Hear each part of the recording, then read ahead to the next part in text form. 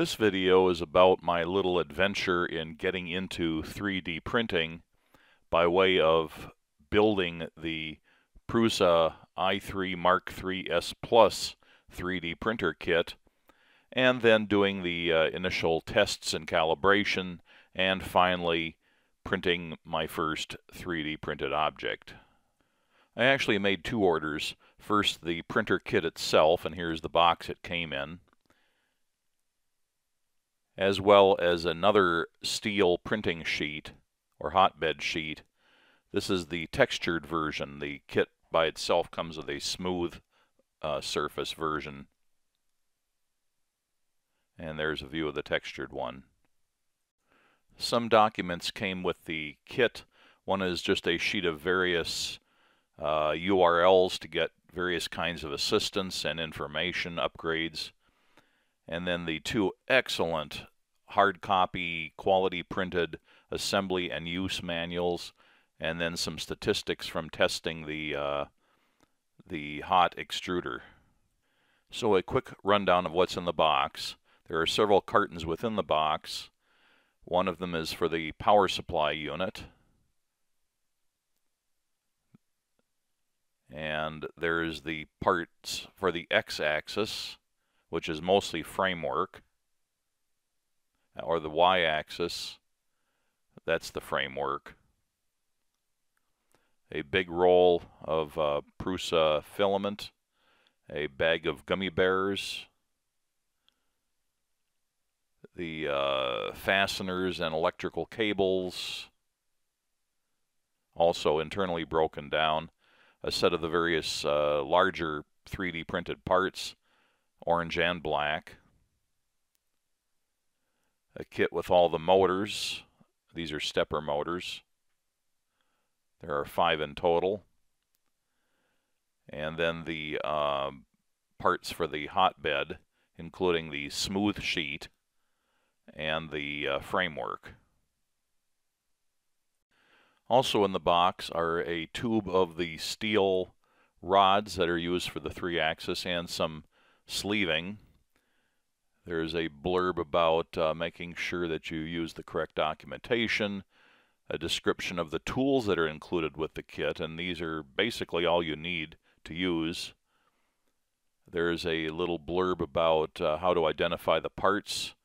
There's a cheat sheet with all the hardware described in scale. And there's also a spare parts bag, and of course a description on how to use the gummy bears.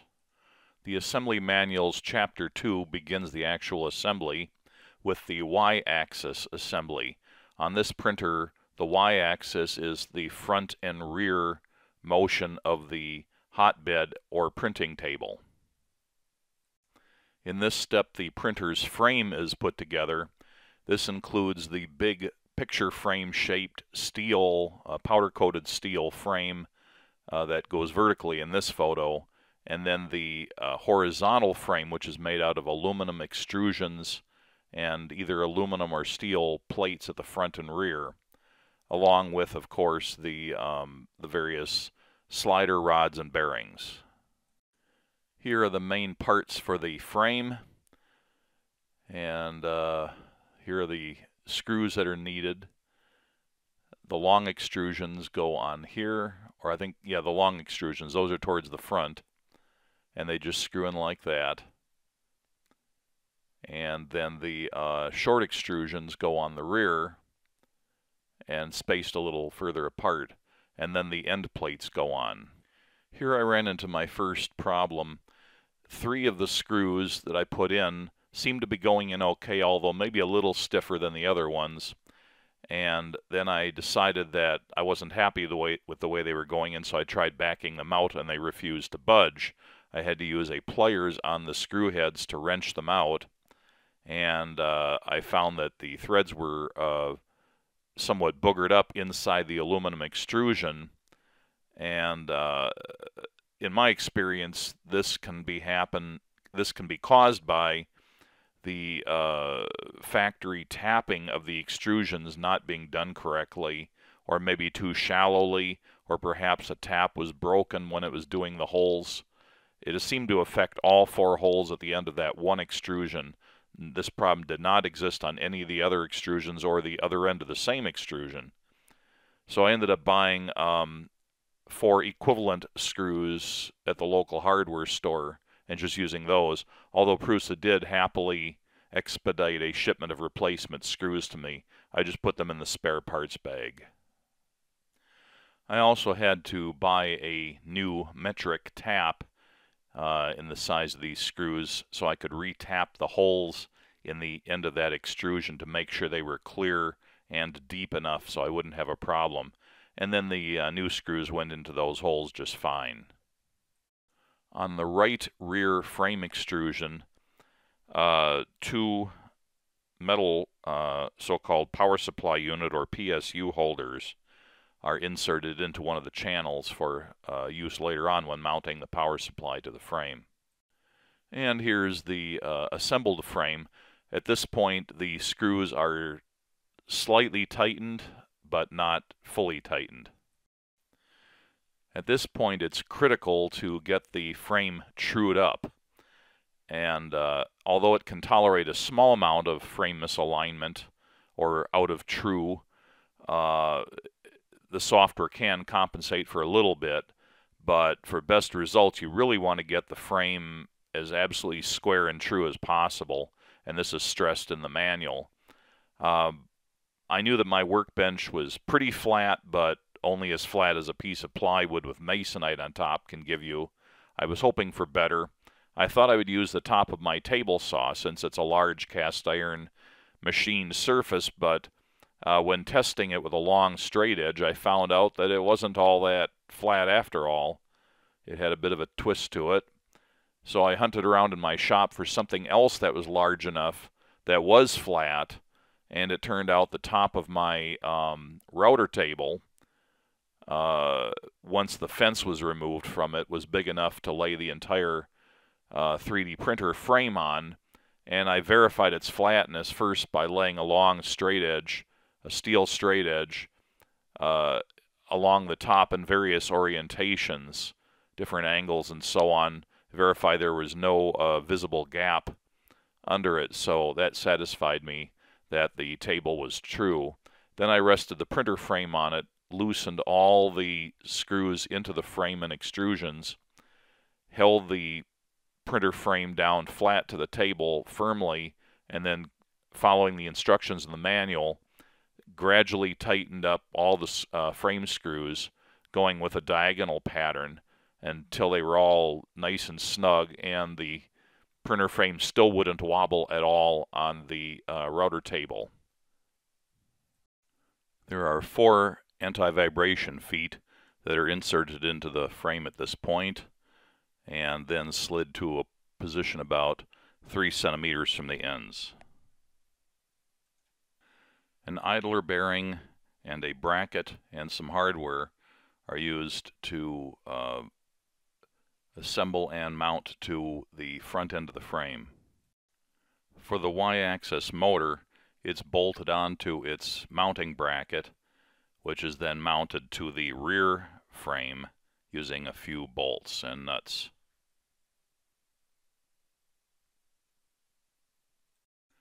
The Y-axis carriage is this heavy X-shaped part onto which the heat table mounts, and it's carried on 3 roller bearings, which are linear bearings. Each linear bearing rests into a cutout in the carriage and aligned so that its 4 rows of small balls are positioned at 45-degree angles from straight up and down or left and right. And then the bearing is held in position with a bearing clip, which is in turn held to the carriage with nuts and bolts. And then the other 2 bearings are similarly mounted to the carriage. 2 long, smooth rods are used to pass through the bearings, and these are the medium-sized rods out of the 6 provided. And they're carefully slid through the bearings, and then a set of rod holders have little nuts pressed into them, which then are used to affix the rod holders to the ends of the frame.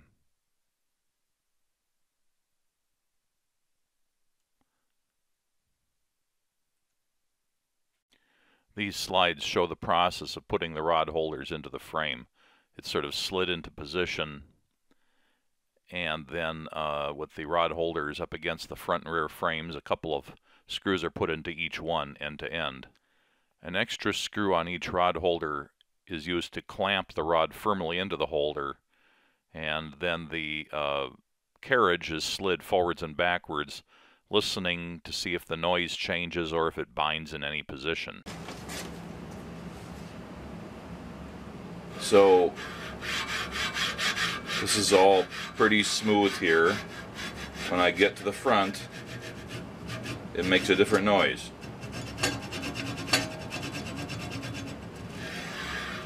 This is a different noise here. Here it gets a little sticky. Just have to push a little harder, then it moves. This is about perhaps 3 centimeters. I go back 3 centimeters, then it moves smoothly. Just a little sticky right up in here.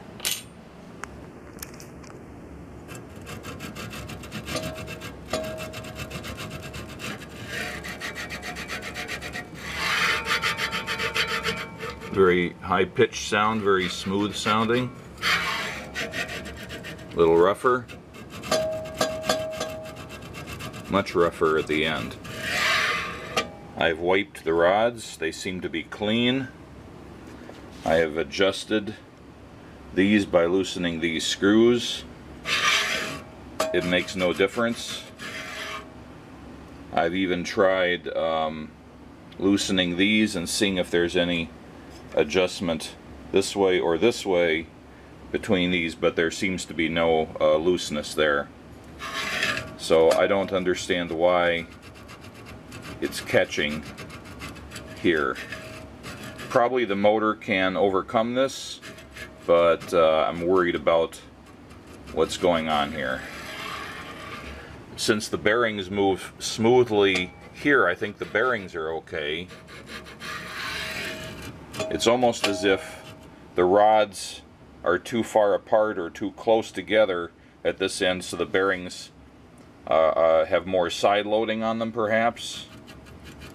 That's what it seems like, but I cannot adjust this any more than it currently is. Okay, I have removed the screws here, and also here and here.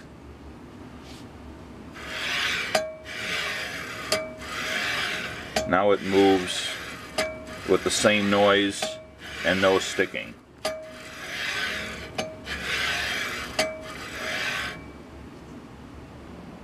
Okay, I have temporarily removed the Y carriage from the frame, and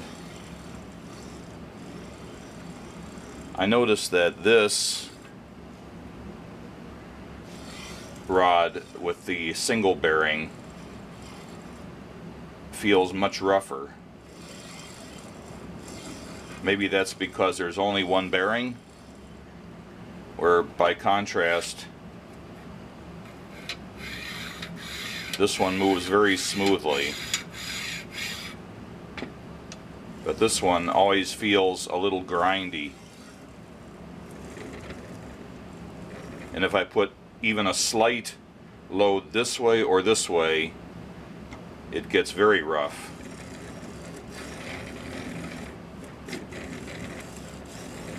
So maybe there's a problem with this bearing, I don't know. Anyway, it's a problem, I think.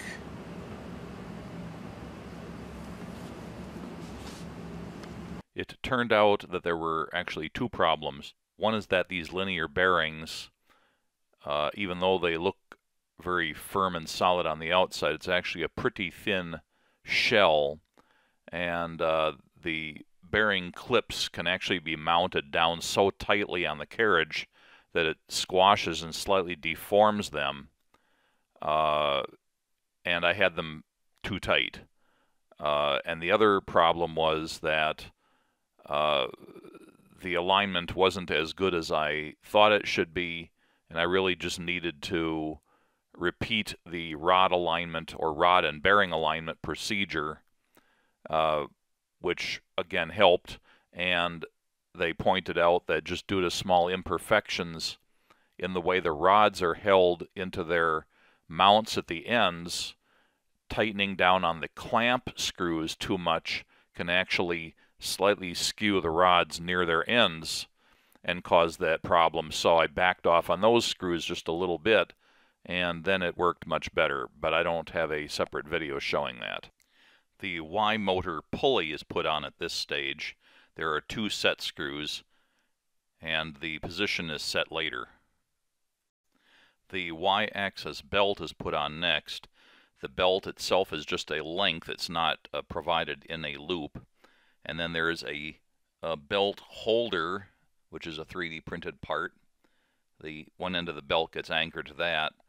And then the other one is the belt tensioner, which is very similar, but instead of having a round hole for mounting it to the chassis, it has a slotted hole, and then a long bolt passes between the two to provide tension by sliding the tensioner forwards or backwards. A couple of nuts are pressed into the holder, and then the belt at one end is wrapped around a bolt, which is threaded into the holder and secure that way, as can be seen here. Then that is bolted to the chassis. Then the belt is run through the motor pulley and then to the other end of the frame around the idler. And then here's the belt tensioner, and using the same technique as the other end, it's looped around a bolt and fit in there. And there's the bolt in the slotted hole. It's put onto the chassis, and then the belt is adjusted for tension. Here the bolt between the two holders is not there yet, and here it's been put in, and you can see the bolt right in the middle of the picture between the two holders providing the tension. So here's a front view and a rear view, or with the carriage to the front and to the rear. The instructions now allow consumption of 15% of the included gummy bears. The next subassembly is the Y-axis. This is the part that allows the print head or the extruder head to move sideways, and that's what's called the X-axis in this situation. There's a mounting bracket for the motor at one end and a mounting bracket for the idler at the other end, and then 4 linear bearings and an idler pulley and some nuts and bolts. Each of these 2 plastic brackets gets 2 linear bearings put into it, and you can see from this photo that just as if with the 2 bearings on the carriage for the Y-axis, it's important to put one bearing in rotated 45 degrees from the other one. So the bearing in the back in this photo has its bearing races kind of like the points of an X, and the bearing that's towards the front in this photo, its bearing races are aligned more like the points in a plus symbol. And that's important to get the proper loading in all directions that the shaft can press on the inside of the bearing. The 2 bearings are positioned at the ends of their plastic bracket with a bit of a gap between them. And then some nuts are pressed into the plastic pieces, and here's a tensioning bolt for the X-axis motor, and with that installed. And here the X-axis belt idler is bolted into the other bracket. The 2 longest rods of those provided are used here, along with 3 linear bearings. 2 bearings go on one rod, one on the other. It's the top rod that gets the 2 bearings. Those are inserted into the 2 plastic brackets. And then the X-axis motor is selected, and its pulley is put on. Once again, it has 2 set screws. The fine positioning of this will happen later. And then 3 bolts are used to mount the motor to its bracket. And there is what you end up with there. The X-axis assembly was easier than the Y-axis, so the manual only allowed for eating 10% of the gummy bears, although I didn't take a picture of that. Now for the Z-axis assembly. The Z-axis regards moving up and down on the frame. The Z-axis has two stepper motors, one for the left and one for the right, and each has their own bracket. The brackets are similar but not identical. They're mirror images of each other, and each has 3 mounting bolts that's used to mount it to the frame.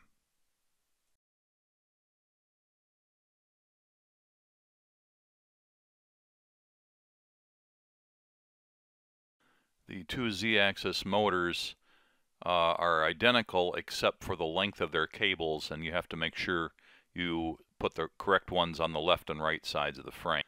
The Z-axis motors, instead of having short shafts onto which go pulleys, instead they have long threaded shafts coming from them, just like shown in these pictures, a long helical screw.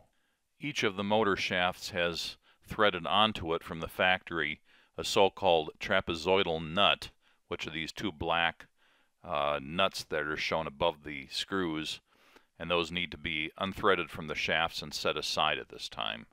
The two motors are bolted to their brackets. A pair of 3D printed so-called Z-screw covers are screwed onto the two motor shafts and threaded all the way down to almost touching the motors but not quite. And you can see them here. They're kind of conical shaped pieces with a rough texture. I think those are just really dust covers to keep debris and such out of the motor bearings that might otherwise fall onto them. That's my guess. It's not really explained in the manual. 2 nuts are pressed into the end brackets, 2 nuts per bracket as shown here. One of the trapezoidal nuts, 1 per bracket and motor, is now assembled to the brackets and mounted with a couple of screws into the nuts that were installed in the previous step. And it's important they be mounted with the reduced diameter side facing down and inserted into the bracket. The 2 remaining rods are now used for this axis. The Z-axis assembly is held over the frame and lowered carefully onto the 2 threaded rods. Then the 2 rods are twisted by hand to lower the assembly down an inch or so onto the rods. It's recommended at this point to try to get the assembly parallel to the top frame, and to do that I just stuck a bubble level under the bottom edge of the frame and under the top Z-axis rod and held it up against them, and then checked to see that it was level there, meaning that those 2 were at the same height, and then moved the bubble level to the other end and did the same test and adjustment. Then the 2 remaining rods are slipped through their bearings and down into the motor brackets. To secure these rods and the tops of the threaded rods from the motors, there are 2 top brackets which get placed down over them and then secured to the top frame using a pair of bolts and nuts each. Because the Z-axis was an easy step, only 10% of the gummy bears are allocated as a reward at this time. Up next is the so-called E-axis, which is the axis of moving the filament up and down respective to the part being printed, and E stands for extruder. This is the most complicated assembly, so it's a good thing they've saved it till this point in time.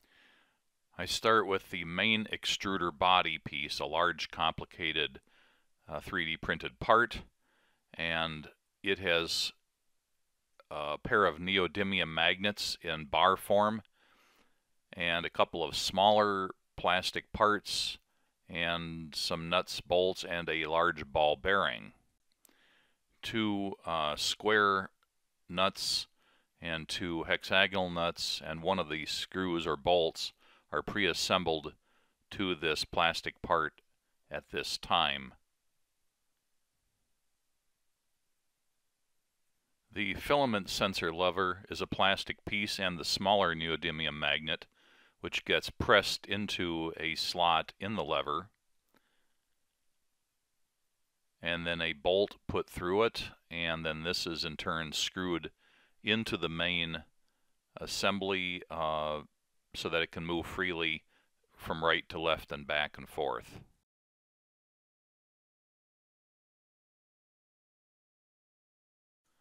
The magnet in the filament sensor lever works against the larger neodymium magnet, which is affixed to the frame, and I have it temporarily just stuck in a little bit here to see which way it reacts. In one way it opposes the magnet in the lever, in the other orientation it attracts the magnet in the lever. As the instructions are at pains to stress, when the large magnet causes the filament sensor lever to be attracted, in other words move to the left, that is bad, and you really want to have it oriented such that it opposes or repels the magnet in the filament sensor lever. Only when this has been firmly established and the magnet orientation is correct can the large magnet be pressed down as far as it goes into the assembly. Still, a large part of it will stick up out of the assembly. The ball bearing is then inserted into the socket in the small plastic adapter and made sure that it can spin around freely in there, and then that is slotted into the main assembly and pressed down until it's flush with the top surface. Alright, the way this works is, I believe, the filament comes down into the top of the assembly and through the ball bearing adapter where it runs to the right of the ball bearing as it's shown in this photo, and then pushes the ball bearing out of its socket a little bit and therefore against the filament sensor lever, pushing it to the left, although the magnetic force is trying to push it to the right. So it's kind of like having a spring in there. And by that method it's able to tell by the motion of the filament sensor lever whether or not there's any filament passing into the extruder assembly. Pictured here is the extruder motor and the extruder motor plate, as well as a couple parts I'll talk about later. But in the next couple of steps, it'll be the motor mounted to the extruder motor plate, not to the E-axis main assembly. The filament is fed into and out of the extruder by being pinched between a pair of specialized rollers that have knurled channels in them. One roller grabs 1/2 of the width of the filament, and the other roller, the opposing roller, is held against the first one by spring tension and grips the other side of the filament. So at this point we're going to put one of those special rollers, which is called a BondTech roller. I think that may be the brand name of the company that makes it. That goes onto the E-axis motor shaft. The instructions stress at this point that there are 2 BondTech gears furnished with the kit, and only one of them has a hole or holes for set screws.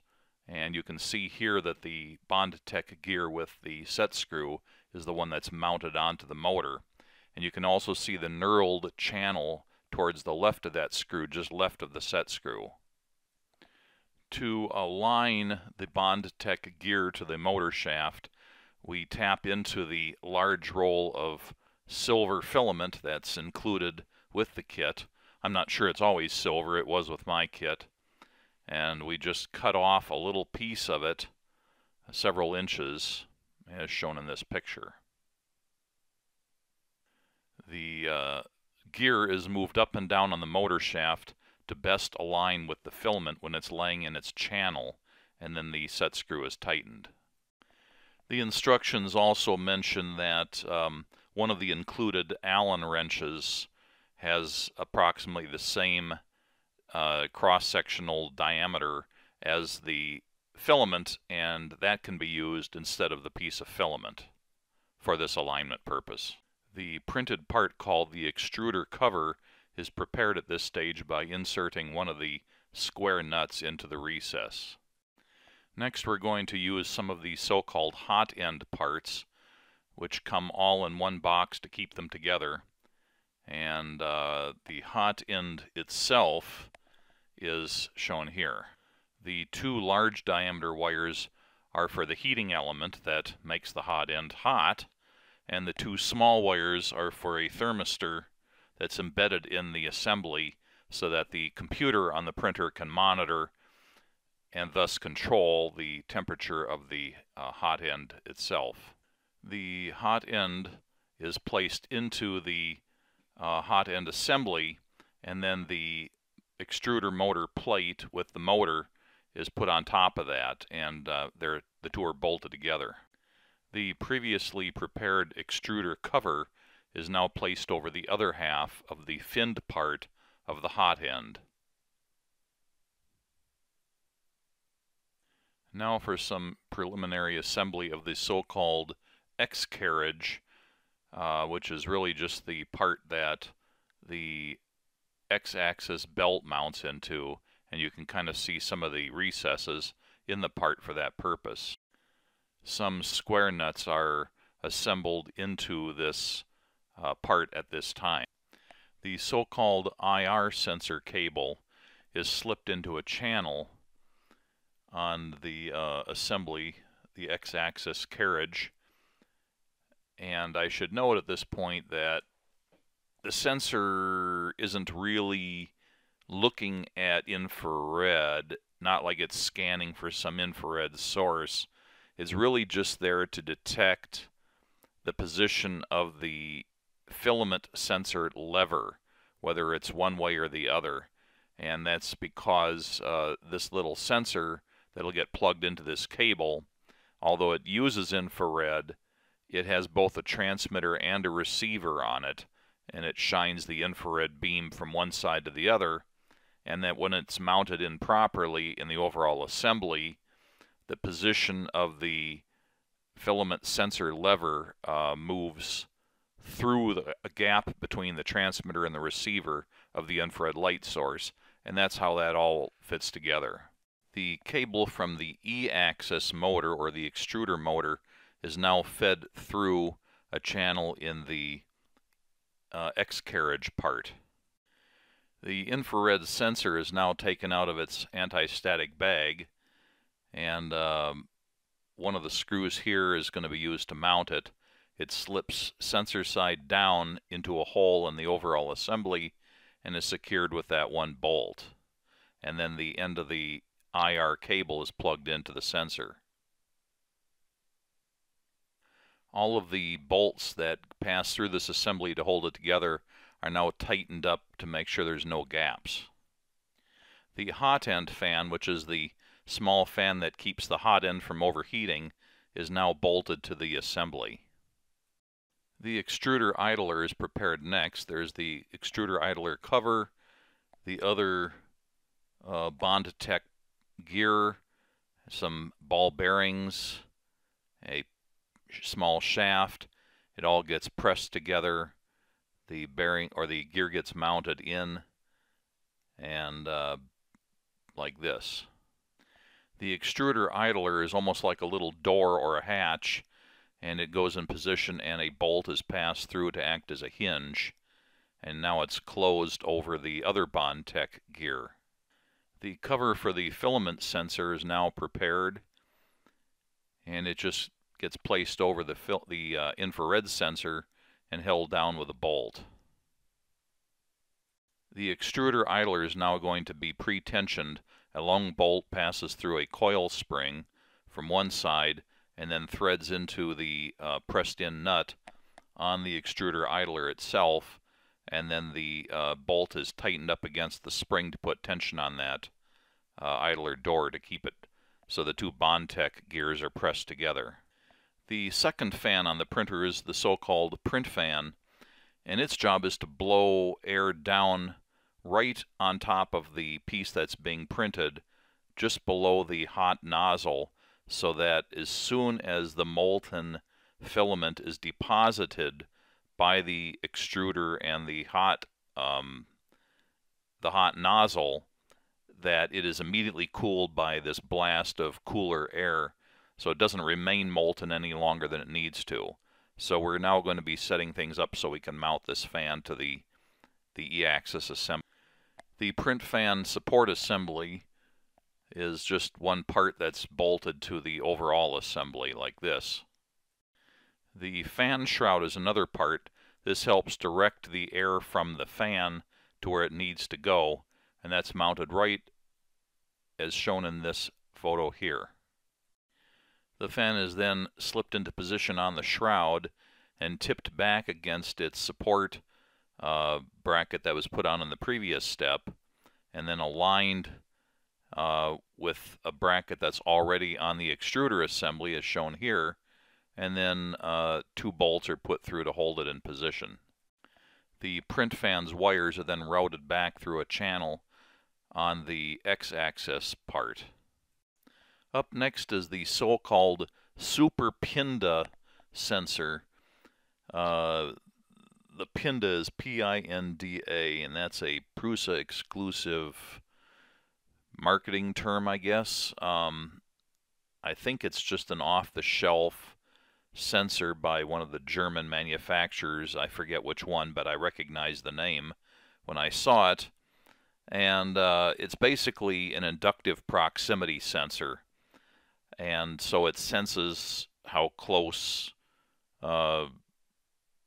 metal is to the tip of the sensor, and it's used by Prusa on this printer to detect when the extruder assembly is at a certain distance from the steel hot plate or the steel printing plate.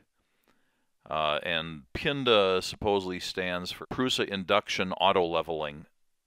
So Super PINDA is the super version of that. And according to the knowledge base, they started out with just a PINDA version 1, and there were some issues because as things heated up around the E-axis, or the E-axis hot assembly, it changed the values of components inside the sensor, and therefore it would start reading the proximity of metal at a different distance than it should have been. So the version 2, PINDA version 2 came out, and that was used up through the MK3S printer, and that included a built-in thermistor to compensate for the difference between cold and hot measurements. And then the Super PINDA does away with the thermistor by using just a higher quality sensor in the first place that is designed for a wider range of temperatures from the get-go, and therefore doesn't really need that stuff. So the printer I have uses the Super PINDA. The PINDA sensor is slipped into its adjustable holder, and its cable has a loop formed in it. 2 wire ties are selected and pass through holes and channels already part of the 3D printed X chassis. On the X-axis assembly, the bearings are slid into a centered position as shown, and although I didn't mention it earlier, before the bearings are slid onto the shafts, they're all marked with a Sharpie marker to show the orientation of the internal ball bearing races. And here they're positioned according to the marks being oriented as shown.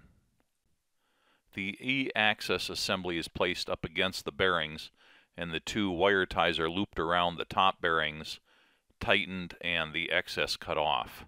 All of the E-axis internal wiring is laced over the lower rod at this point. And this is the X-axis belt. It's very much like the Y-axis belt we looked at earlier.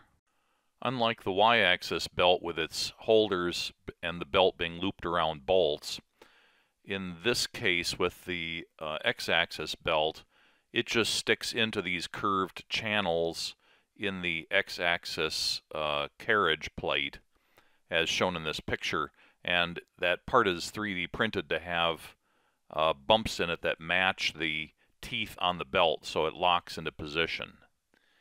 The belt is passed through the idler on the right side carriage assembly, goes back through the slot or channel in the X-axis assembly, and then around the motor on the left side, around its pulley, and goes back, and then returns to the X-axis assembly where the end of the belt is laced into its corresponding anchorage and trimmed of excess length. The screw previously shown on the motor bracket now allows for the motor to be slid sideways on its slotted mounting screw holes until the belt has a nice tension. The little bit of excess belt is just cut off and discarded. Many 3D printers can also print using a variety of filament types, such as ABS or PLA, and many can also use nylon and some other more exotic filaments. The kit includes a length of nylon filament, and I think it's about 20 inches long or 50 centimeters, and this is used as a stiffener for the cable bundle coming from the E-axis head. So the first thing we have to do is mount this. The filament is cut at roughly a 45-degree angle so it has a point. On the rear of the X carriage is a small hole just above the lower bearing, and the nylon filament is stuck in as far as it will go and then twisted clockwise, which locks it in place. The large and varied bundle of wires coming out the back of the X carriage requires a lot of strain relief, and so there are two parts here. There's the X carriage back plate, that's on the left here, and then the cable holder. A long bolt passes through the cable holder, and then it threads into a nut which is pressed into the X carriage back and then tightened down.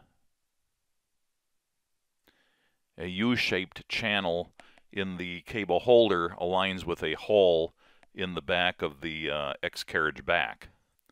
The various wires and cables are fed through the hole into the cable holder.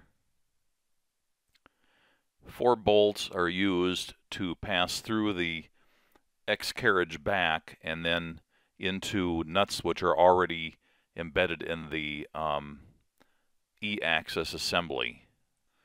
5 wire ties are selected, and a length of nylon mesh textile that's spiral wrapped around the cables and then anchored to the cable holder with 3 wire ties tensioned and cut off, and then the hot end wires pass under the cable holder and are secured to it with 2 more wire ties. And then in what I found to be an arduous and awkward task that I just hated doing, I need to slowly unwrap that textile sleeve, which wants to spiral into a tight overlapping corkscrew, and get all the wires, including the hot end wires, inside of it. And its natural spring tension tends to hold the internal wires bundled tightly together. And I should mention here that along with all the wires and cables, that nylon filament is also inside of this whole bundle. This was the single most time-consuming step with a lot of places to go wrong, and you really have to watch the instructions carefully and take your time on this step. I'm glad that I did because it worked out. Because of how arduous this last step was, the manual now rewards us with 20% of the gummy bears. The next major step is the so-called LCD assembly, which I think is a bit of a misnomer. It's really the control panel, which includes a beta control, a knob, a push button, an LCD, and a circuit board. It's not just an LCD, but that's the way Prusa's chosen to name it. Anyway, so let's get into that. There's the LCD circuit board module, the front panel case, and some brackets on the knob, and some screws. The two cables are identified with 1 and 2 black stripes. These two brackets get slid on, and there's the front side of that. And then it snaps into the main housing using this little tab to snap it in. And then the two brackets are aligned automatically by these little curved pieces on the assembly. There's what it looks like on the front. It has a little bit of protective film over the LCD itself. And now that's ready to mount to the frame. 2 square nuts are pressed into each of the brackets. And then 4 bolts are pushed through the front frame from the rear, protruding out the front like this. And then those are threaded into the nuts from the previous step. And there it is.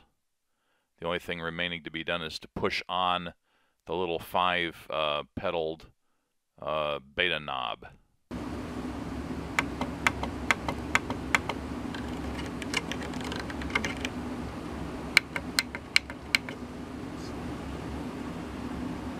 At this point, the included SD card can be inserted to make sure it fits.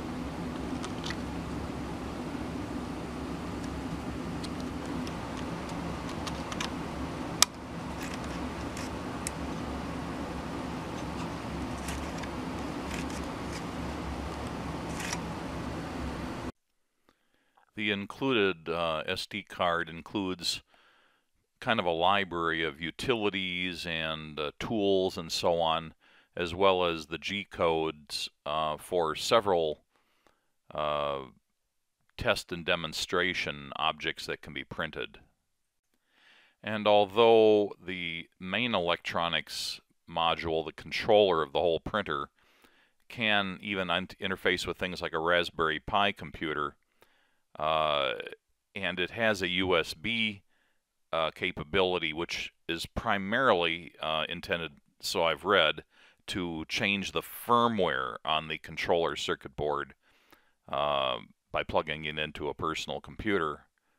As far as getting the G-codes for objects you want to print into this printer, the primary way of doing that is to load them onto an SD card and then plug that into this slot, select them with the menu on the LCD, and then print them. Okay, with the LCD control panel mounted, and we just tuck the wires out of the way for the moment, they'll be connected later. It's time to move on to the next major step, which is mounting of the heat bed and the power supply unit assembly. The manual did reward us with 10% of the gummy bears from this last step, but I didn't take a picture of it. The heat bed is a thick, it looks like it's made out of fiberglass with an embedded heating element and also many embedded neodymium magnets, which attaches the steel print sheets. And there's also a thermistor taped onto the back of it to monitor its temperature. The pre-made power cable for the heat bed is selected and bolted to the large pads with bolts and nuts, and then they're tilted so their insulators are touching. And then there's another one of these pre-cut nylon reinforcing bands and a housing which goes on like this from the top, and then bolted with a single bolt. And this is the way it looks from the other side. Then the thermistor wire is fed through it and put into the nylon sleeve, and then finally the rest of the housing is bolted on. It looks about like this. Now the heat bed will be mounted to the chassis using 9 spacers and bolts. The chassis has tapped holes in it. The spacers are put above, starting with the middle one, and then a bolt goes through the heat bed, through the spacer, into the threaded hole in the chassis, and then the other 8 are done likewise. The power supply unit, 2 pre-made power cables and a so-called power panic cable are here, and then you mount the power supply to the 2 lugs in the extrusion that were done previously, slip its channels down over those bolts, and then align with the frame, slide it towards the frame, put 2 more bolts through the frame into the side of the power supply, and it's mounted. The power cables are screwed onto the power supply terminals. They kind of overlap like this because the left 2 are positive, the right 2 are negative. One of the cables provides power for the heat bed, and the other one provides power for the hot end. And it's good practice to give them their own feeds directly from the power supply. And then the power panic cable plugs into a socket on the power supply unit. There's the brand name and model of the power supply, and we're rewarded with some more gummy bears. The so-called electronics assembly step. This is a fairly complicated step. It caused me to take quite a bit of time to do it and make sure I was doing it correctly. And there are tons and tons of cautions in the manual about making sure you're doing it right and double and triple checking. You can blow things up pretty badly if you get any of this wrong. But the electronics assembly is really just the so-called EINC board, which is an integrated power controller that controls the power to the hot end and the heat bed. It includes a microprocessor. It has all the control circuits for all the stepper motors, so it's a stepper motor driver. It has interface signals for the various sensors. It has the drive circuitry for the 2 fans. Really, this is the brains and the heart of the 3D printer. So it almost seems like it needs a more grandiose title than just electronics assembly. The door to the electronics assembly enclosure is called the EINC door, and that's spelled, by the way, E-I-N-S-Y. Don't know what it stands for, or if it's some name or something. Maybe it's a cute title. Anyway, there are 2 little 3D printed hinges, one for the bottom of the door, one for the top. Each one attaches with a single bolt into its own threaded hole in the printer's frame. Also, another square nut is pressed into a hole in the door, and I think this is for holding the door shut later on. A wire tie and another one of those accursed spiral-wrapped nylon web tubes or sleeves are made ready. The tube is slipped over the X-axis motor cable, slid right up to the motor, and secured there with a wire tie. Another 3D printed part is the so-called EINC base. This is what the EINC board is mounted into. 4 nuts are pressed into the plastic, and that's to mount the circuit board later. Then square nuts are pressed into additional recesses at various key points on the EINC base.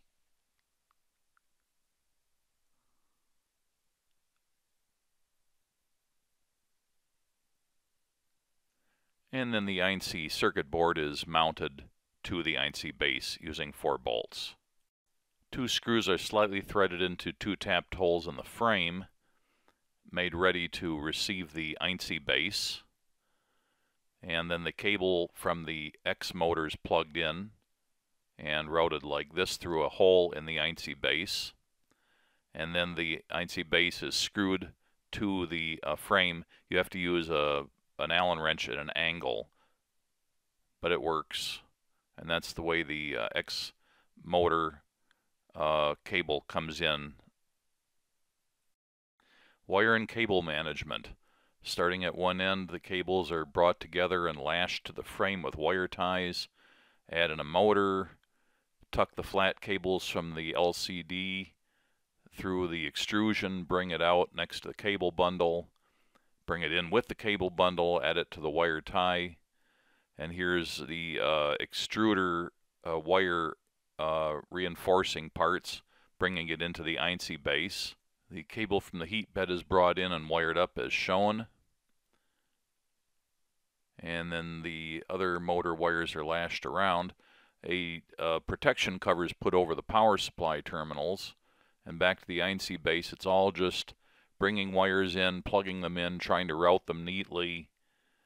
You have to be very careful because none of the connectors are marked in any way that you can see, and the diagrams in the manual aren't that good. 2 more wire ties are lashed through. This particular plug here is the one from the proximity sensor, and that was not at all clear in the manual, and I had to really study hard to figure out which set of pins in that connector it plugged into.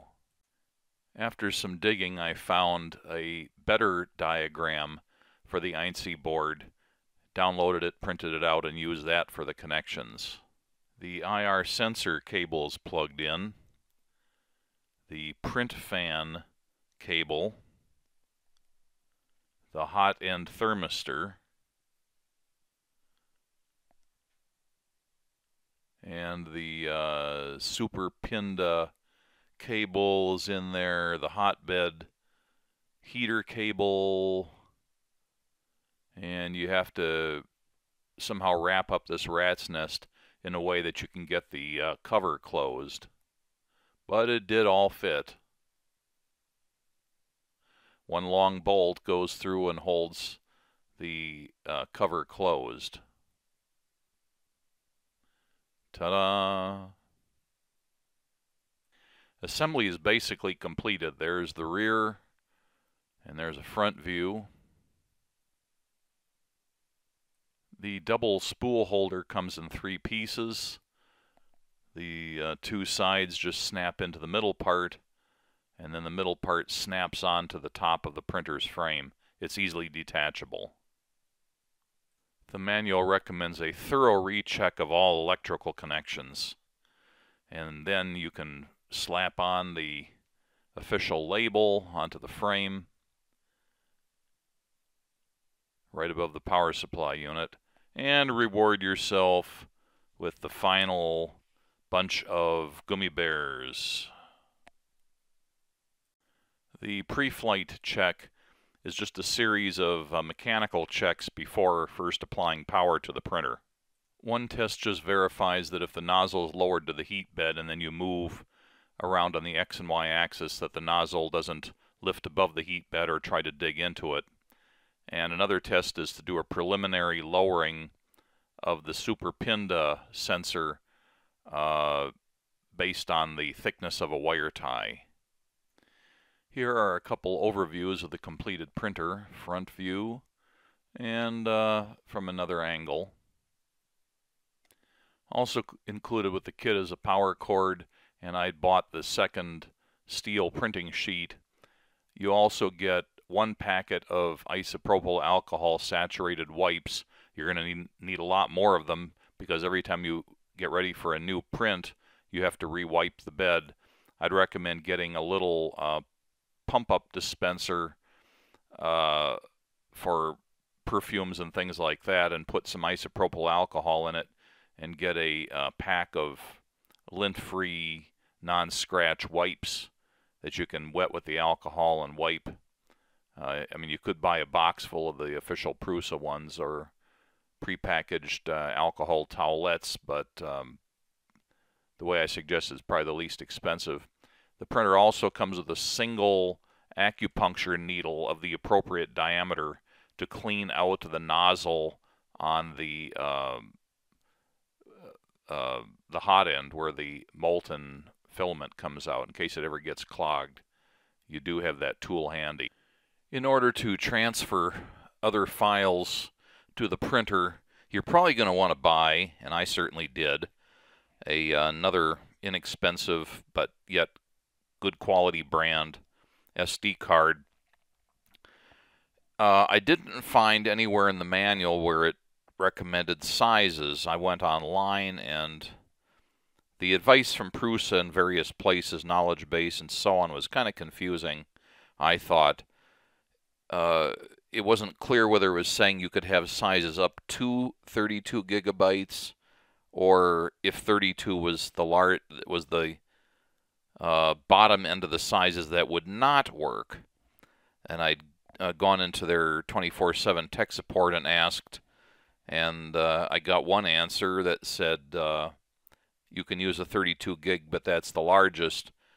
But since I wasn't convinced, I asked again with another chat and was told 32 and above will not work. So I decided, well, the files aren't that huge, and I went to the local Office Max where I usually buy my SD cards, and they happen to have some nice 16 gigabyte cards for about 12 bucks from SanDisk, so that's what I bought for mine. I forgot to mention that the printer also comes with a glue stick, which is mostly just used if you're trying to print with nylon because it doesn't want to stick to the print plate. It also comes with a little tube of lubricant because eventually the lubricant in the linear bearings will need replenishment, and that's what it's for. And while the printer comes with a large roll of 1.75 PLA filament, you're probably going to want to buy more, and the manual clarifies that the 1.75 millimeter filament is the only size that will work with this printer. That's all it's designed for.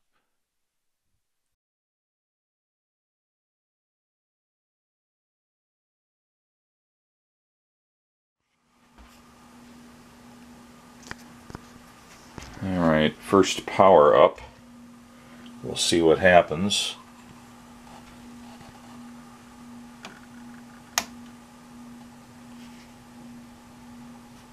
Oh, isn't plugged in yet.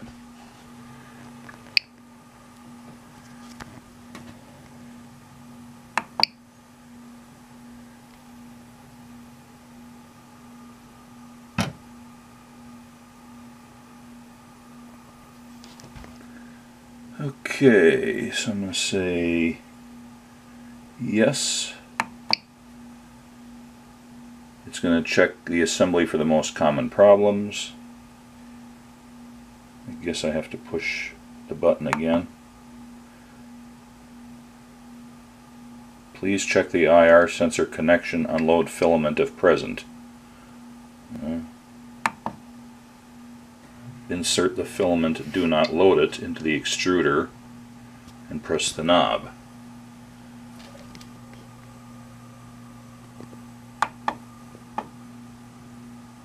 Sensor verified, remove the filament. Now, I think all that's doing is checking the sensor that checks to see whether you have filament in it. So it's done that. Remove the filament. Now it's going to do the self-test. It's checking the one fan, and it has a tachometer in it, and it checks to make sure that's working. Then it runs that fan.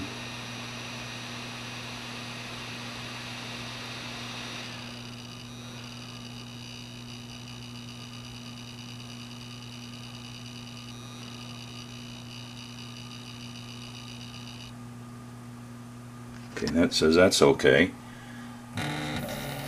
Now it's checking the x-axis. That's the metal top of the cabinet. I have this sitting on buzzing.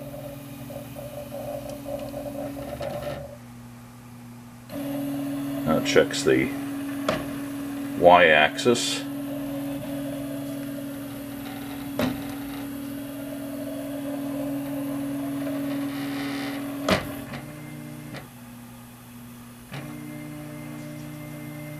Now the z-axis.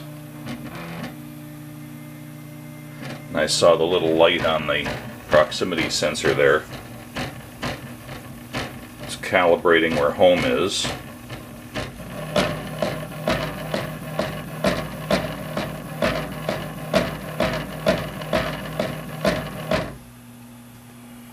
Okay, now it's checking to to see if the bed heats up.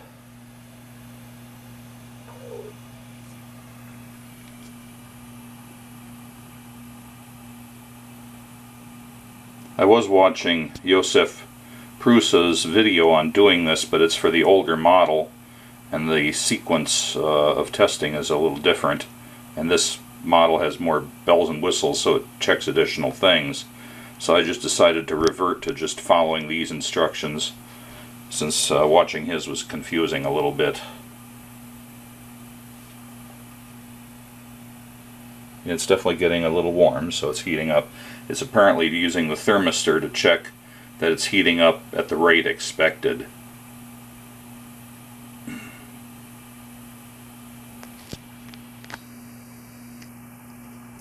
Okay, it liked that. Now it's checking the actual hot end. That's the heater in the extruder. I'm not going to be able to touch that easily with my fingers. I don't know that it goes up to maximum temperature on these, or if it's just looking for a rate of change.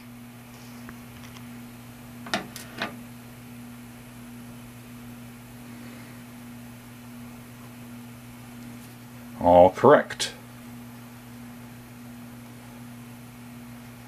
I will now run XYZ calibration. It will take approximately 12 minutes. Okay.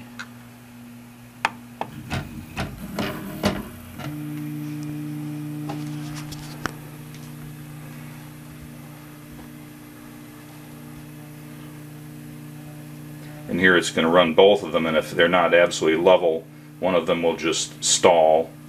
Yeah, the right side was slightly low, so it stalled the left side and raised the right. And now they're together. Please clean the nozzle for calibration. Click when done. Since it's a brand new nozzle, I just checked Prusa's video on doing this, and he says if it's a brand new printer, you don't really have to check anything. Just push the button because you know it's a new clean nozzle. Is the steel sheet on the heat bed? Yes, it is. And if I turn this to yes and push this, it'll probably tell me, please remove the sheet steel.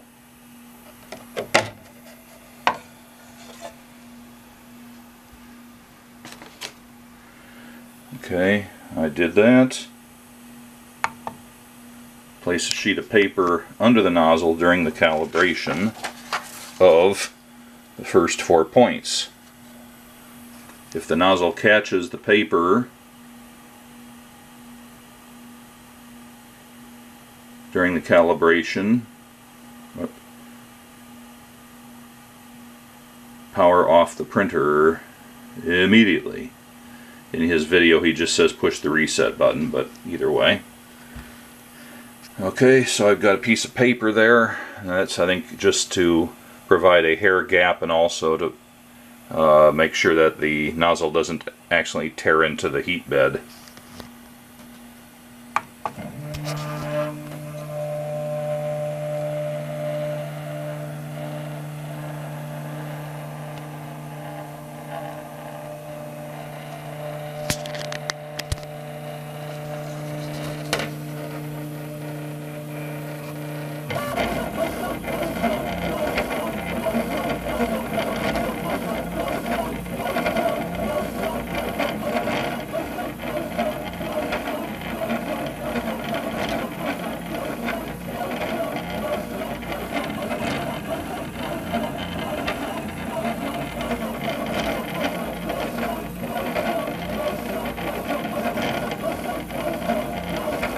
So far it's not digging into it.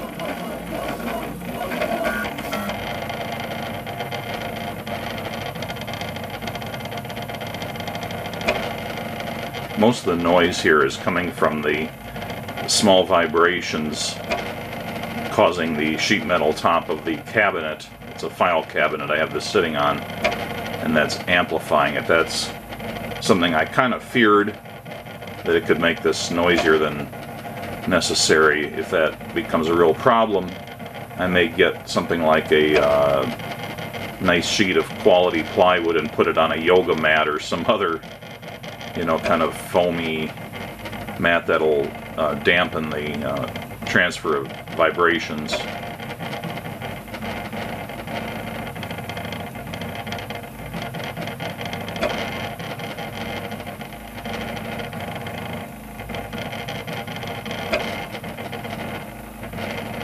It's making very subtle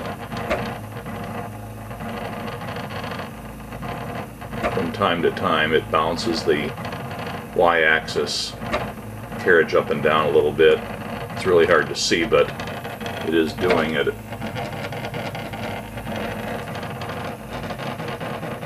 It's going up and down ever so slightly, just like micro movements.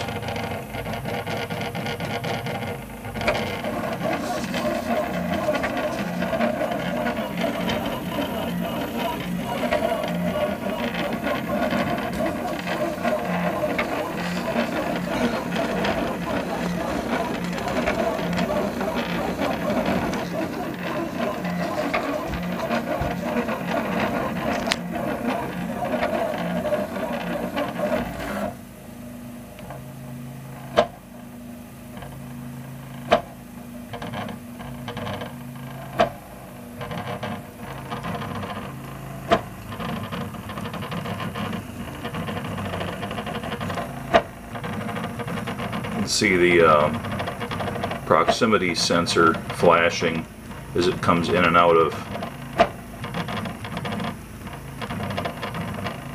So I think part of what it's doing is just checking to see where the proximity sensor triggers.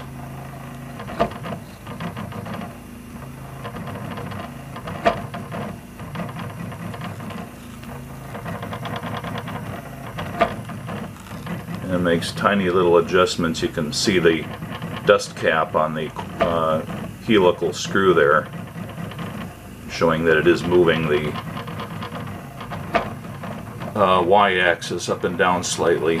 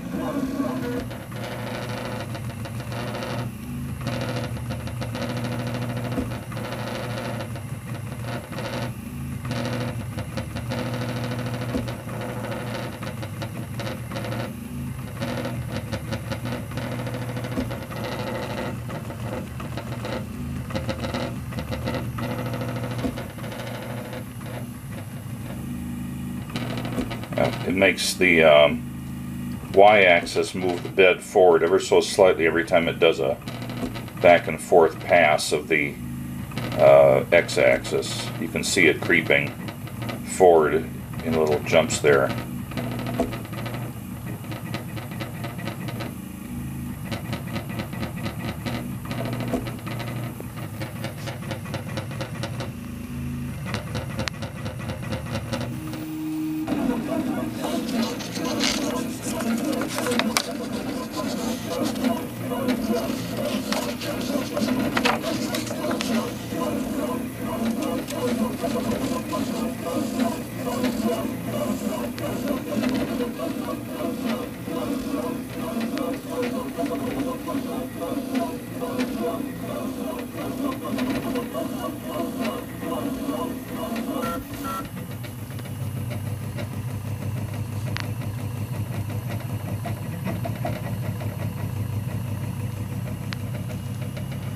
Should be nearing the end of 0.44 or 4 of 4.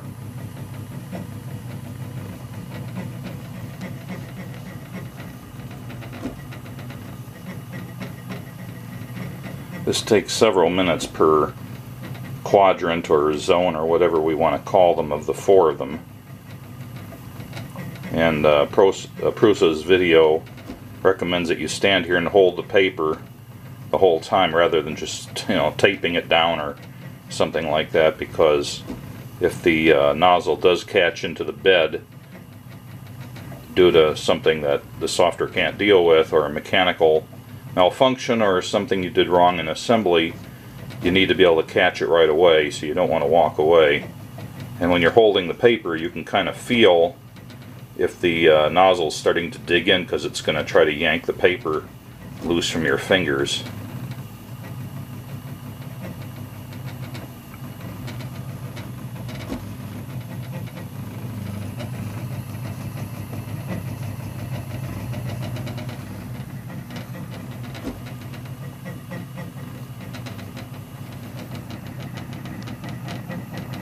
Okay, anytime, getting tired of standing here. Oops, okay.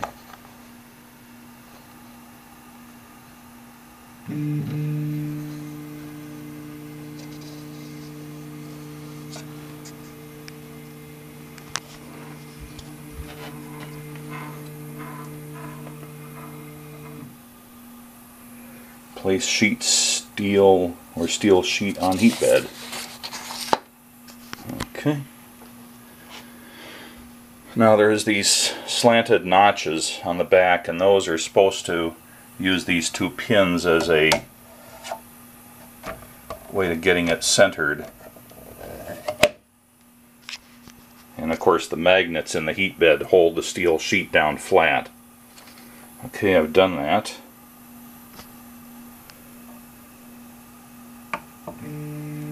Measuring reference height of calibration 0.1 of 9.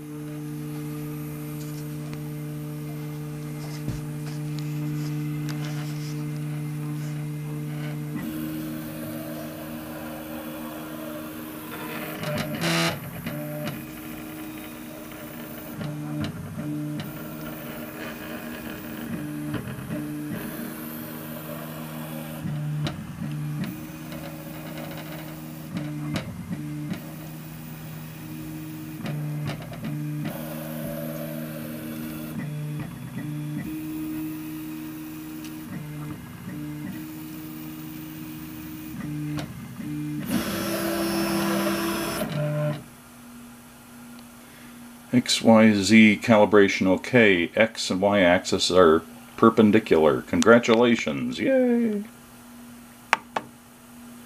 Is filament loaded? No. Select nozzle preheat temperature which matches your material. Well, it says nozzle temperature 205 to 220.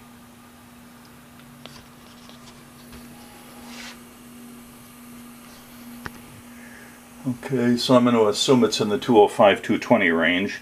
Apparently I have to turn the knob or push the button first. Okay, well, it's PLA, so it says 215. And then 60, these are degrees Celsius. And the heat bed temperature, I think, is the second number.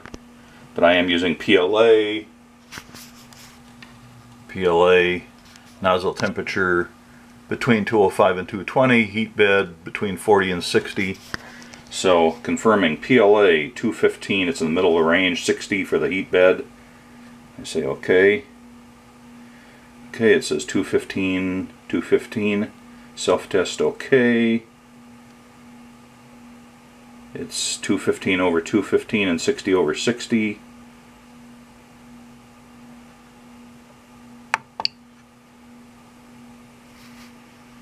And it did not ask me to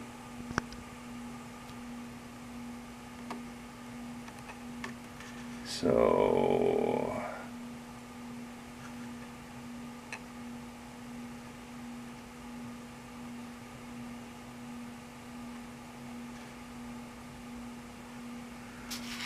I'm not going to do anything else until I read more about this. I did get one of my spare diagonal cutters that I use for electronics because when feeding the filament it's supposed to be at an angle, not just a clean straight cut, and you definitely don't want some nonsense like this at the tip. Pardon me, it looks like I've got leprosy. I was doing some PVC pipe gluing earlier and got some of the cement on my hands. It keeps peeling off.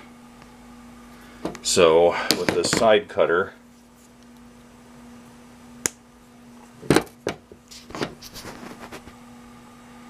I can get a,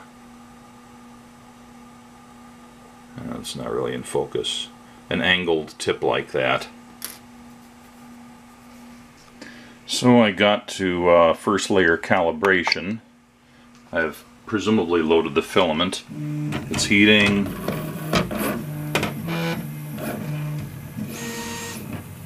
It's going to check the 9 points.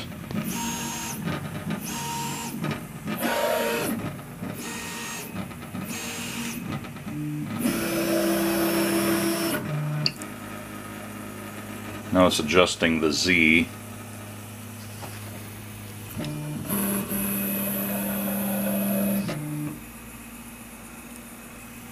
Sheet smooth, 1. So this is different than the video on the Prusa website. It's apparently something they've done different with the software.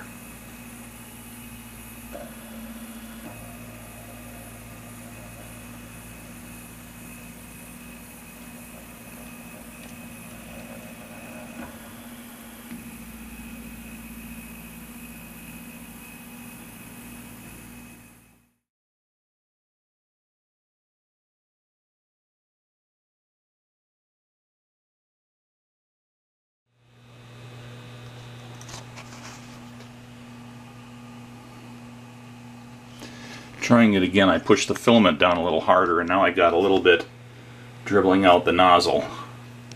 So maybe it'll work this time. Didn't know there was an LED back there.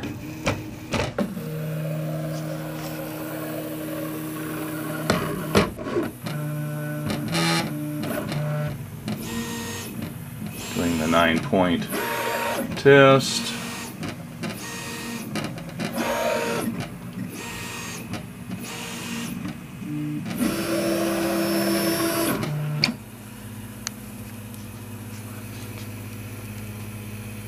Now it's laying a bead down, but I'm supposed to be able to go to a minus number and look at the quality of what is laying down.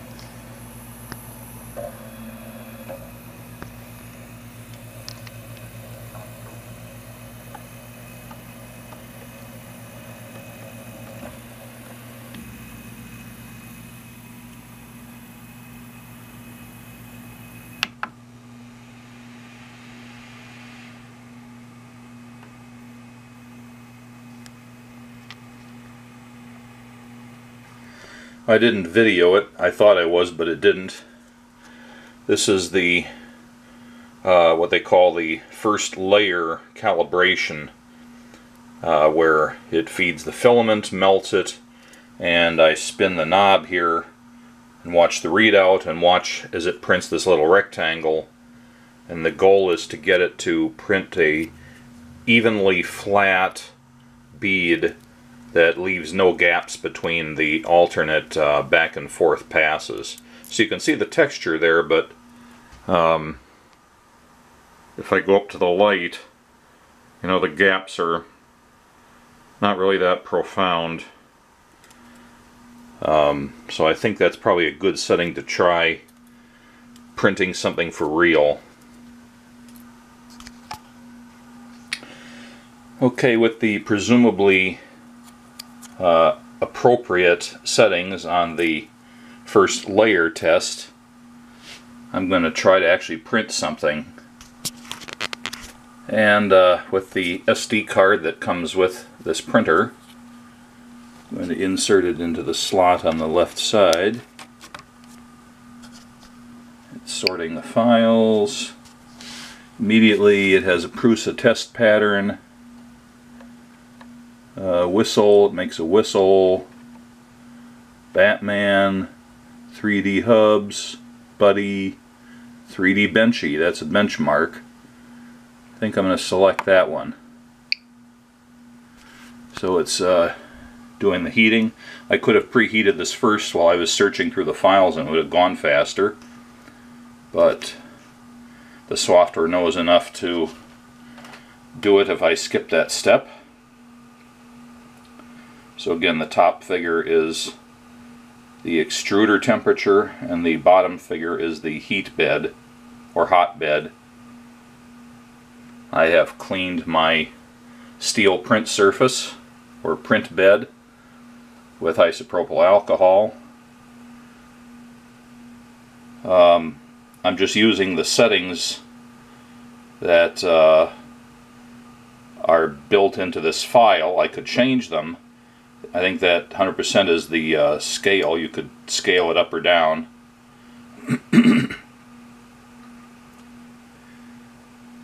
And the Z axis there, I think all that's telling me is that the extruder is currently setting at a vertical dimension of 10, whatever the units are. So the extruder is almost up to temperature. The heat bed is lagging a little bit, but it's catching up. The extruder goes a little bit over.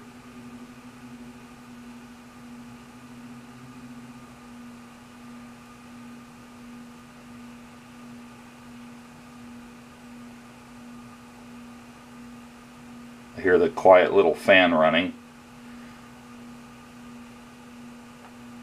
and it's dropping the extruder temperature a little bit.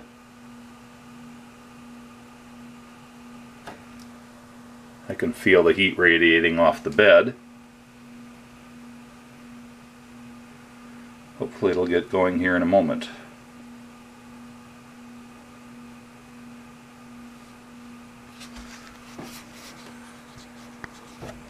It's making a little puddle. It's going to do its 9-point level check.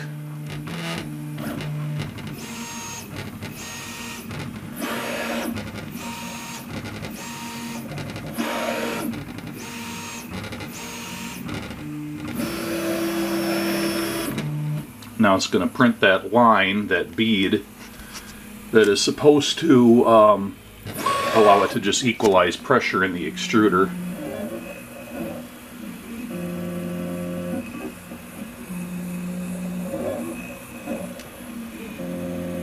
It's printing a little boat shape.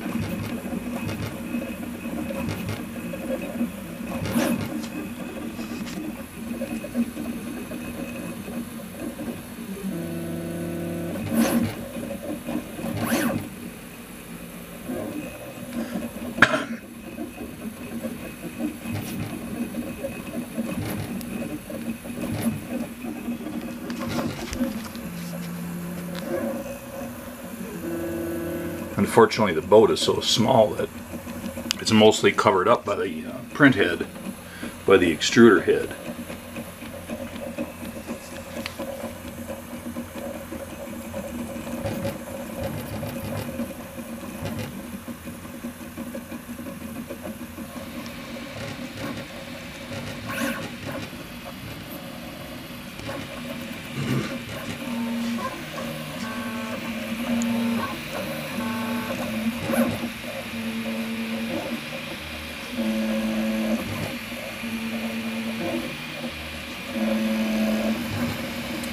They just can't see what's going on.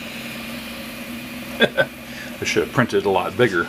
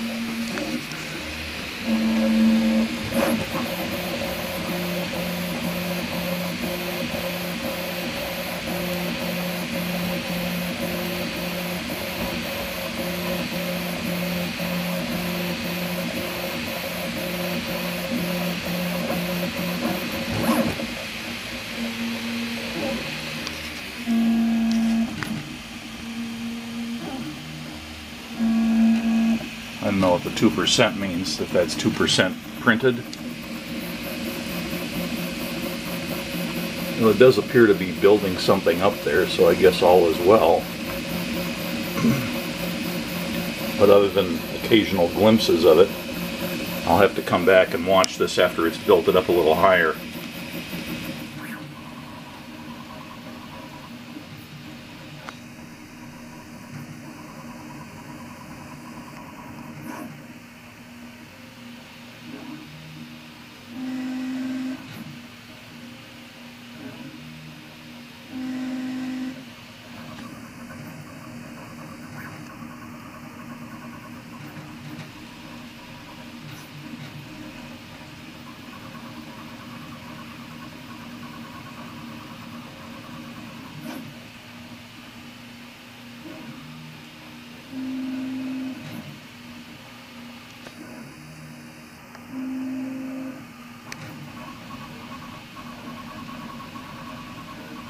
When it's making all that noise and doing the jittering, that's when it's doing the infill, which is just sort of a zigzaggy pattern on places that are internal to a larger mass.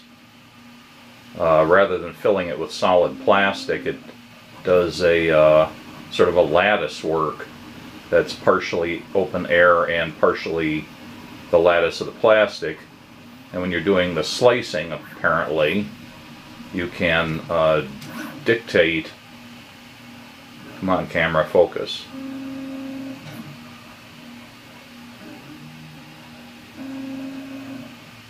You can dictate how much infill there is. Some places you might not want to have infill at all. Some places you really want to save on plastic or make the part lighter or whatever. And you decide to go the other direction. But it does appear to be building up something there, so far all looks good. I'm at 7%, just sitting back here in my office chair, giving my back a break. So since everything seems to be going well, I'm going to just check up on this every few minutes.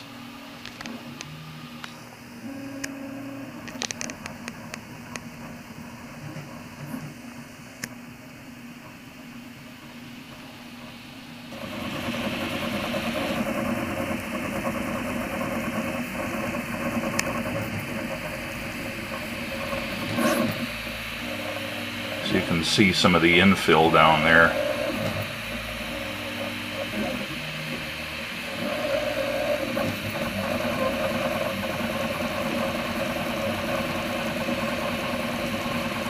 And I believe it's the slicer program that determines the shape of the infill lattice. Some of them just like to make a simple grid, others make kind of a wavy pattern. And it seems like the ones they bundle with the Prusa tend to do a more artistic looking infill.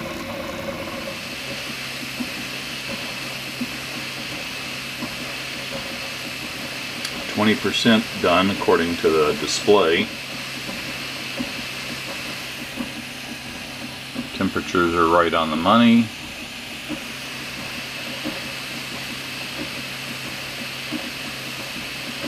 Looks like maybe it's starting to print the deck up far enough in it that it has to do something besides infill.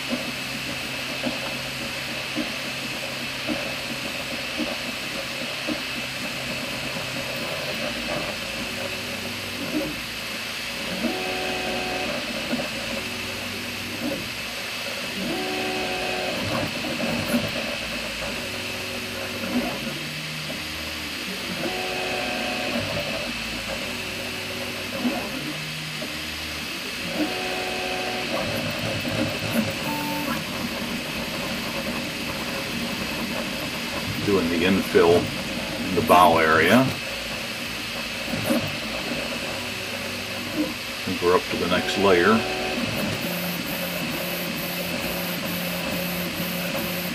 It's printing the, what do they call it? I want to say gun whale, but that's probably totally the wrong word.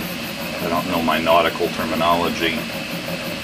The railing basically that goes around the sides and rear. It all looks well so far. It looks pretty clean. I don't see it being really rough or anything. Okay, about I don't know what it is, maybe 20 minutes later. We're up to 36% of the print. And the boat seems to be taking shape nicely.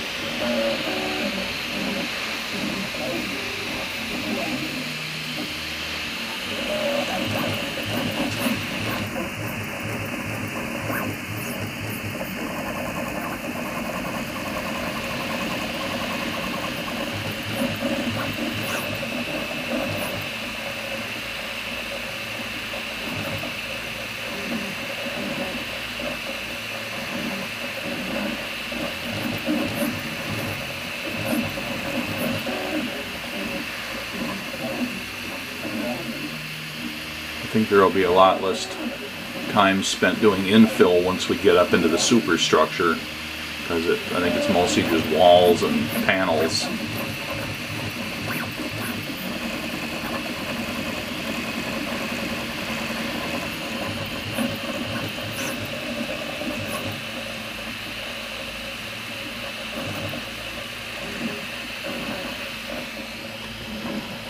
Note that we don't have any action, or very little action, on the vertical axis, because mostly it's just printing one layer at a time, but it does have to, when it makes sudden changes in the X and Y, then it has to change the Z axis, otherwise it drags the tip over other work, so it sometimes has to lift it, just like you'd lift a pen when you're moving from one character to another when you're writing. And all this I'm saying here is just observational. I've never owned or operated a 3D printer before. This is my indoctrination into this, and so it's a combination of what I'm observing and what I've heard and read. But things seem to be going very well. I was a little worried when I had difficulty with the first layer calibration, and that was mostly due to disparity between the way the photos looked in the manual and the website, the description given by Prusa on his getting started video, and differences between the models. You know, this is a fairly new model, and everything, or the majority of things I was finding online, are referencing the older model, which mostly deals with differences in the software. And so I wasn't doing it quite right, and I had to use their 24/7 live chat, which helped me get through that step, and that does seem to have made the difference. Well, about an hour after starting the print, we're at the 51% mark, and I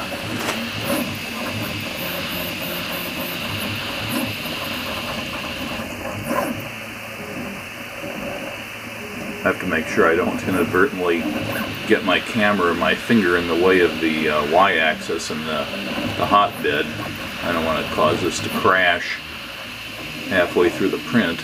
But so far the print looks very clean. I'm very pleased for a first time out of the gate that it's looking as good as it does. Seems pretty crisp. Well, if my camera would focus anyway. Oh yeah, lots of detail on it. We do seem to be at the point where there's not a whole lot of infill. A little bit up right in the bow.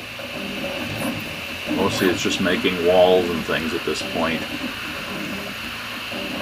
I'm surprised that it thinks it's only halfway done, because it seemed like the bulk of the printing has taken place already. after about another 18 minutes.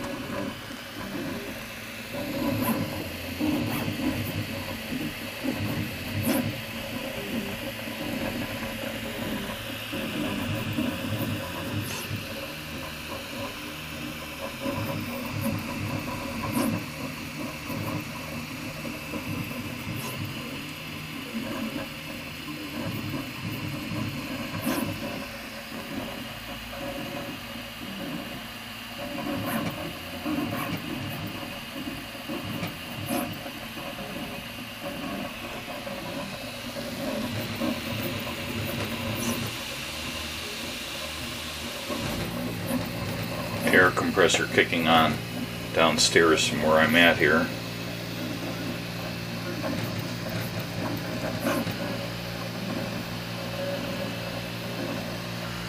There are some red lights flickering inside the controller or the INC board. Don't know what they mean. I guess they're just communications are happening kind of lights. And of course occasionally we get a red LED on the power connector for the bed heating. Turns on and off as it needs to.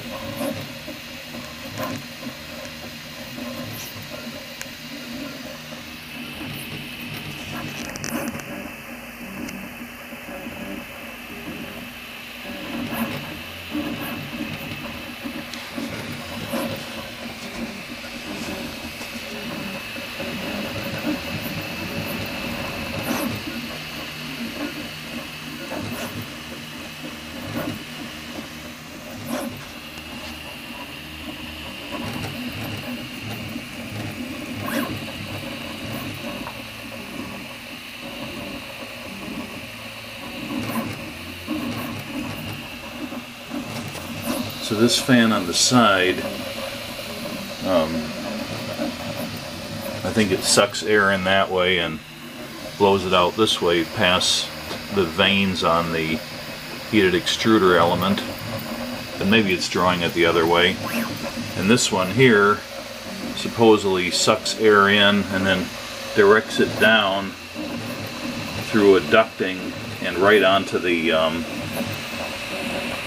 right out the bottom where the extruder tip is.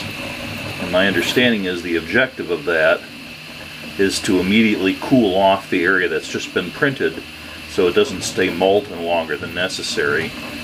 So one prevents overheating of the heating element, or helps regulate its temperature, because the heater heats it up and the fan helps cool it, and between the two of them they keep it at the desired temperature. And this one here is just for making sure that you don't keep the molten filament molten for any longer than necessary. Doing so would make it the results saggy and less distinct and sloppier. The things still look good. It just completed a a maneuver that is one of the indicators built into this particular design. And I think I mentioned already that this file is called Benchy. A cute name for a little boat, but also because it's a benchmark. It's supposedly either designed to be a benchmark or it just incorporates enough characteristics that it makes it a good benchmark. I don't know which, but it's a common first file to print on a 3D printer to see how well it's working and check its performance. And so far it looks very good, but anyway, the reason I mention that is it's been making these anchor holes, and of course it has to print over empty space when it does that. But it seems to have done a nice, neat job of it on both anchor holes.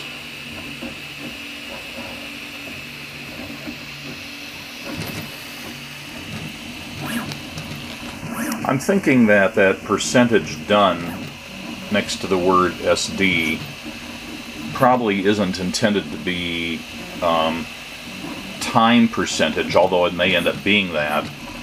It may just be strictly how many layers it's worked through. It may be 68% of the way from the bottom layer to the topmost layer. Not really sure how that number is calculated.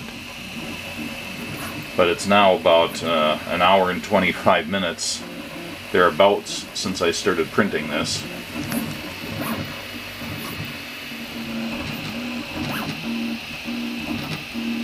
Okay, we're getting towards the top of the superstructure here.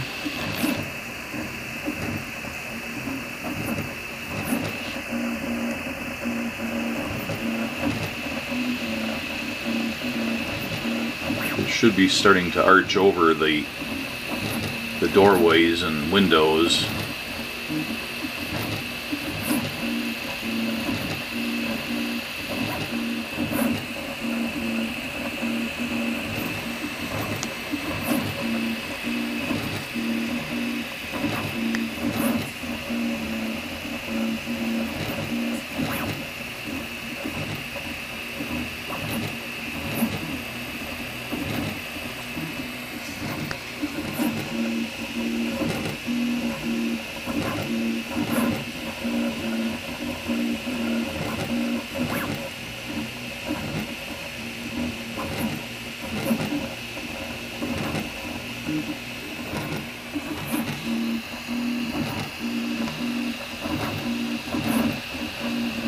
Yeah, it is starting to arch them over.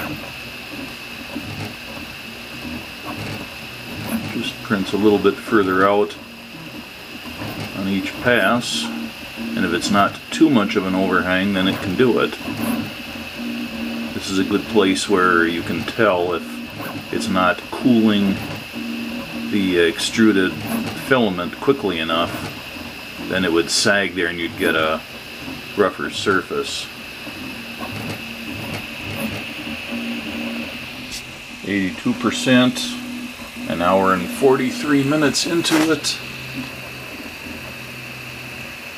and it has arched over at least the side doorways and the rear window, it looks like. Hasn't done the front yet, but it's got to be ready to start on the roof.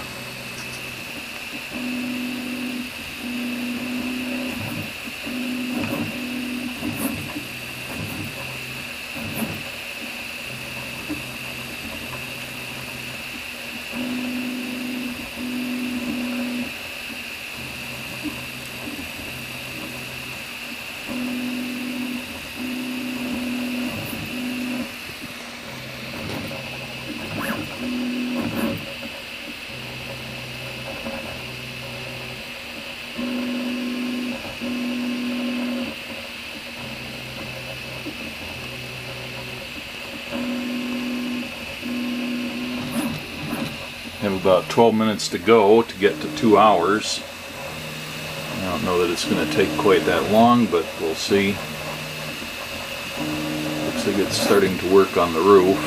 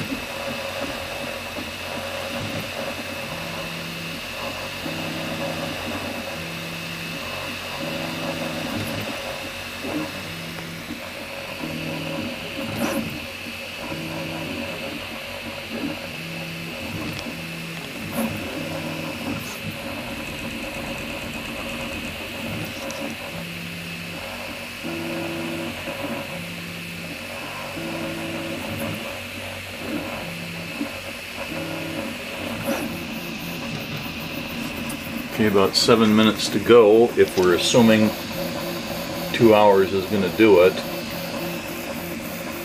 And it's kind of hard to see, but I can get glimpses there of how it has roofed over the cabin. Now it's just building up the thickness of the roof, and I think it has some tiling that it's probably doing as well. And then it has to make a little chimney. That'll probably go very quickly because it has such a small cross section.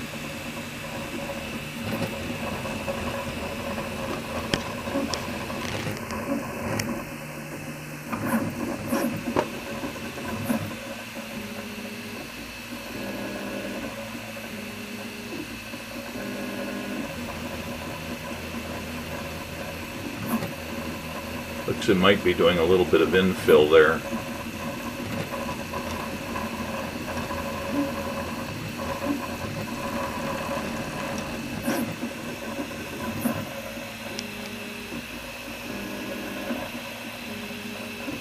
Yeah, it is. There's enough thickness to the roof that it's doing infill. Unfortunately, I can't zoom in any more than this without losing focus. I think because there's a bit of a slope to the roof, it's already skinning over the rear part of the roof, but it's still doing infill at the front part of the roof.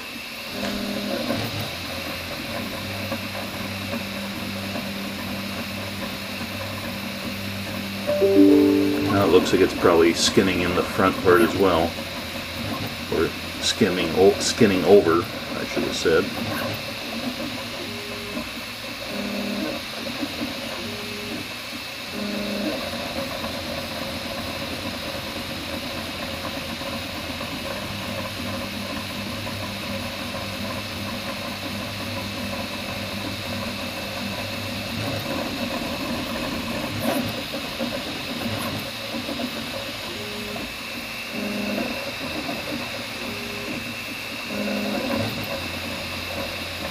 So when it does this maneuver, just going back and forth, I think that's where it's starting to build the crosswise roof board texture.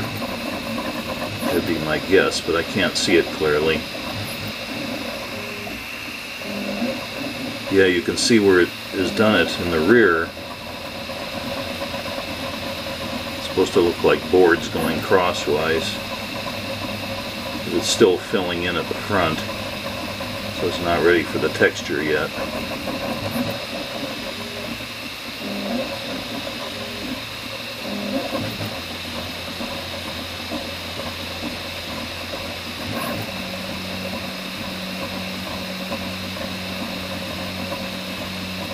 As the beginnings of the chimney formed, adds another layer to that. But it's pretty thin walled there, so it looks like it only takes a couple of parallel passes to add a layer to that part. Still has to fill in the a bit of skinning over at the front of the roof, 94%.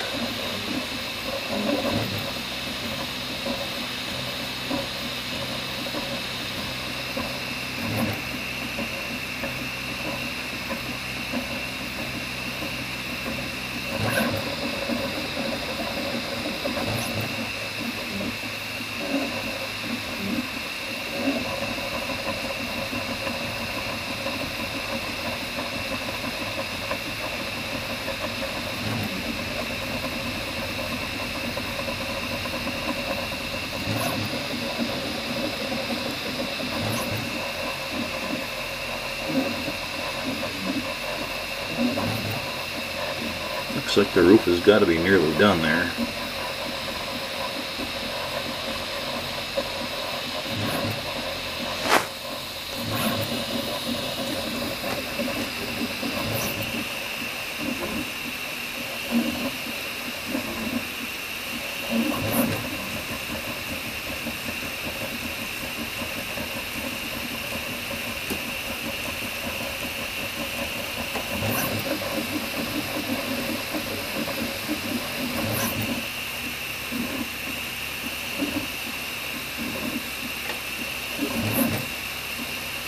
We're at 96%.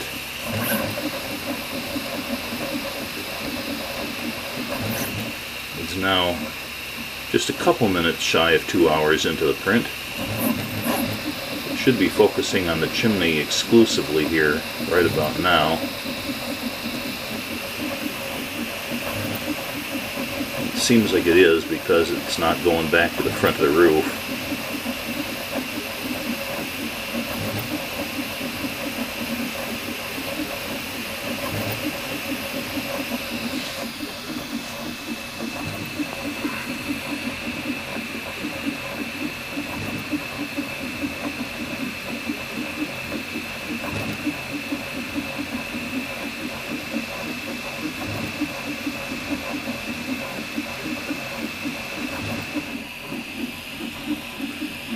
Minutes later,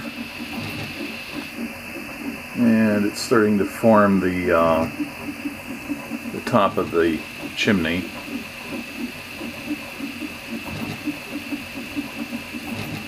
%.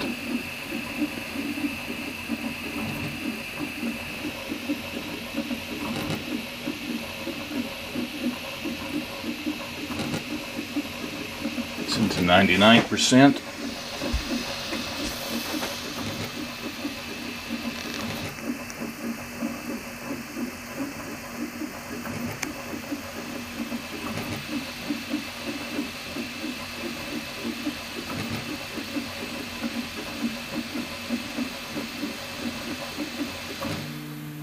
And it's done.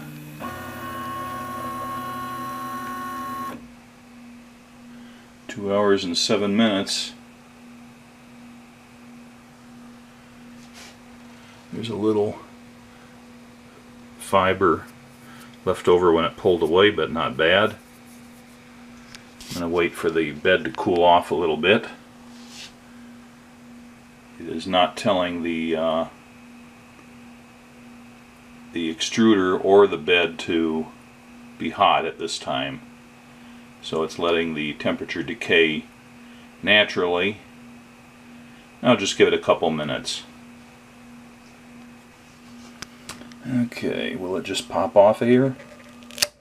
Yes, it did. And it has some text on the bottom, CT3D XYZ, which is why it was using that strange pattern when it first started printing. I thought it's odd that it wasn't going for a smooth bottom, and wondered if they might be doing some text on it.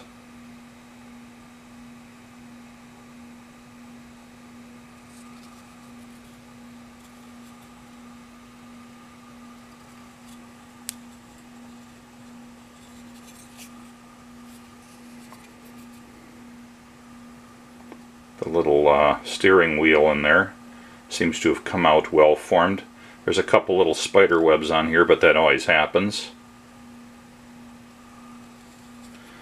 I don't know, I might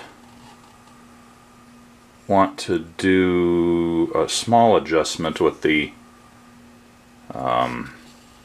Z axis to try to get that to feel a little smoother. But it's certainly not bad. There's a little bit of hang on the top of that window.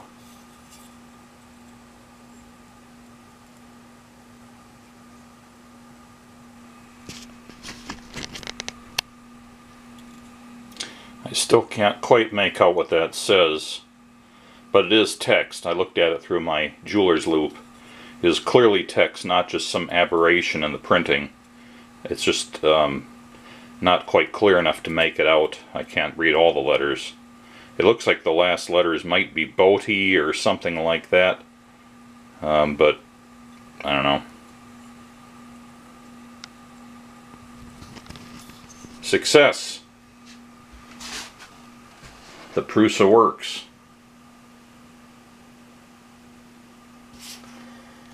Yeah, I've been cheating a little bit and eating a bit more of the gummy bears than I should have been during the process of building and testing this printer, so I only have 3 left to celebrate the commissioning of the printer with that print of the Benchy boat.